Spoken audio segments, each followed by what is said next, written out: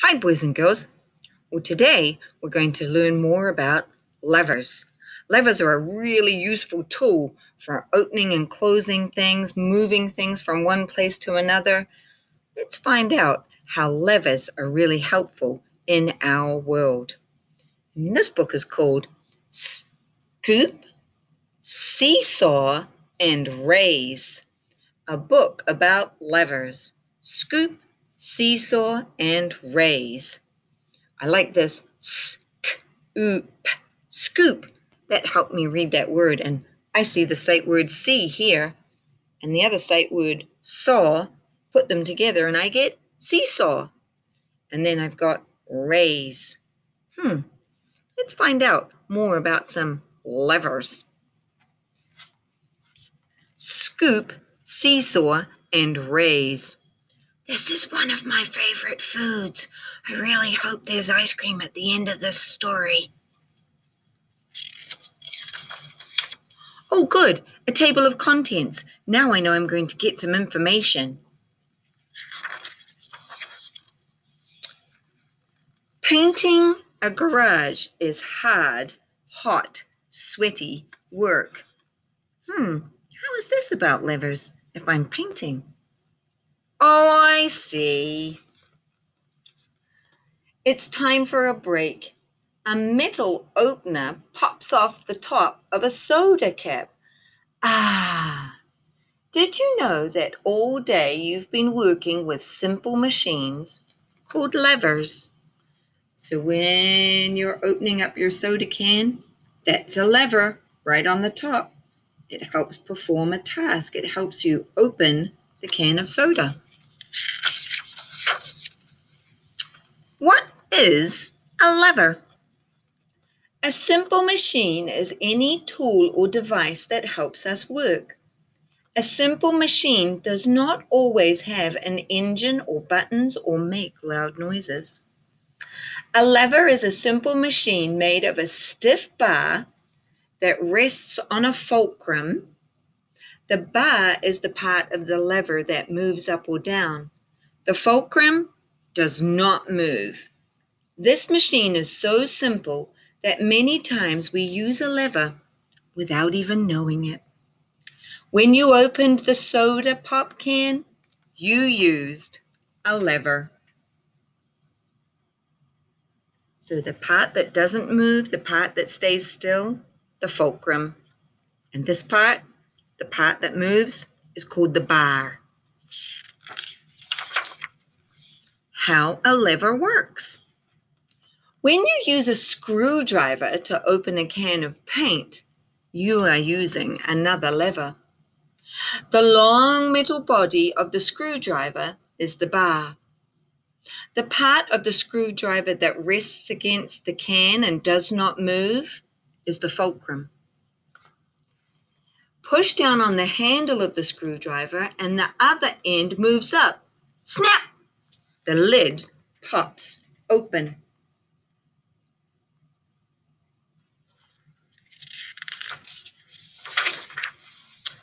A seesaw is a lever. Watch children play on a seesaw or teeter-totter.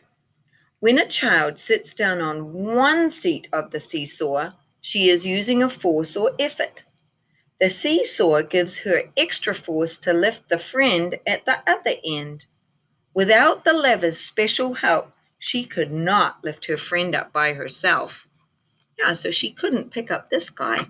But using the bar and the fulcrum to make a lever, which then we call a seesaw, not a problem. You can apply a force by pushing up with your legs, which lifts the other end.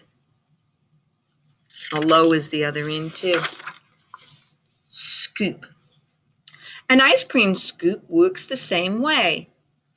Effort or force is applied to one end of the scoop by your hand. You push it. The other end lifts a delicious scoop of ice cream. Boy, I'm getting really hungry now. You guys better be bringing in some ice cream. The fulcrum is the middle of the ice cream scoop, where your fingers grip the handle.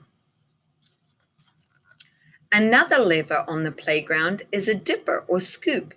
One end of the metal bar is pulled down. The other end scoops up the sand or dirt. The digger is a first-class lever, like a seesaw. Oh, so we've got a lever to help us move that. And we know this edge is called a wedge because it digs in. And the edge of the scoop is called a wedge because it digs in. So we've got wedges attached to levers. Cool. A bottle opener. The bottle opener works like another type of lever. This time the fulcrum is not in the middle of the bar. The fulcrum is at the end.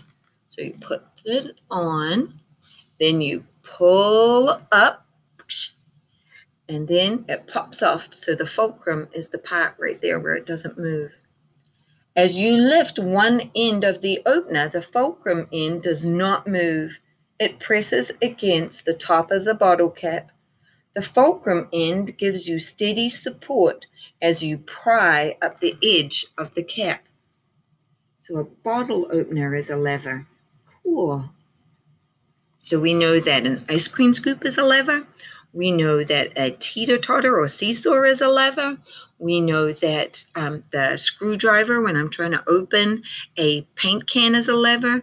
We know the pop tab on the top of a soda can is a lever. And we know that the scooping, digging tool at the playground is also a lever. There's a lot of levers around. Brooms and brushes. Wait a minute, these are levers too? A broom is a third kind of lever.